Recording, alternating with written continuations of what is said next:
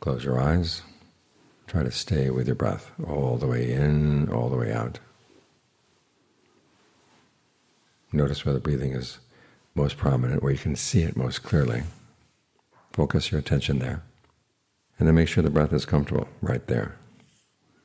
You can start with long breathing for a while and see how that feels. And then if long breathing feels good, you keep it up. If it doesn't feel good, you can change.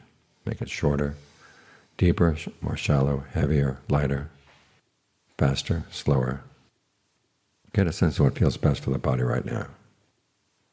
And if your mind wanders off after some other thoughts, just drop those thoughts and come right back. You're training the mind here.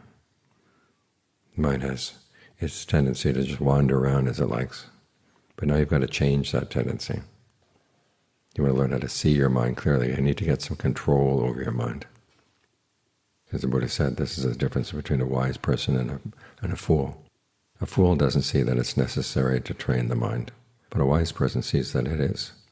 After all, you look around here, there are plenty of people who have wealth, status, fame, but they're really unhappy, which shows that happiness doesn't depend on those things. There are a lot of people who are poor, and yet they can be happy. It's because their minds are trained. They know how to think about things. If your mind is untrained, you can get all kinds of good things, but the mind is dissatisfied because it knows that it is out of control.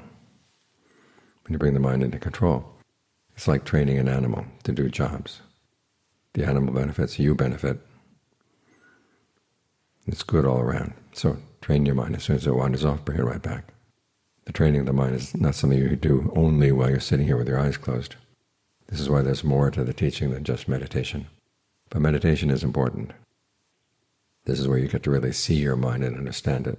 And only when you understand it can you change its habits, the habits that create unnecessary suffering. So you want to do everything you can to train the mind so that it can be still and can observe itself, and observe itself honestly.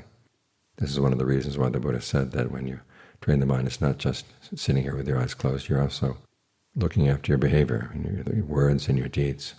Make sure they don't go against the precepts that he set out. No killing, no stealing, no illicit sex, no lying, no taking intoxicants. You take these precepts on as promises you make to yourself because you realize that the kind of behavior that they forbid you from doing is actually harmful behavior. It's in your own interest to abstain from those things. And this gives you exercise in bringing your thoughts and words and deeds under control. And it makes you more sensitive to what you're doing. If you can't be sensitive to the harm that comes, say, from stealing or from illicit sex, it's going to be really hard to see the harm that comes when the mind is not concentrated.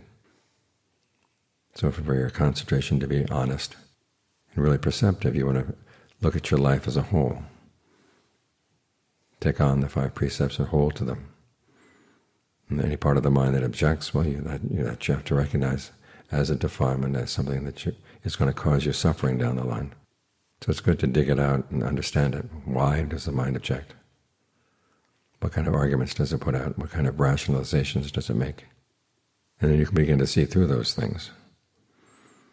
So you're not a slave to your defilements. You're not a slave to your greed, your aversion, your delusion. You've got some control inside, and it's control that's humane.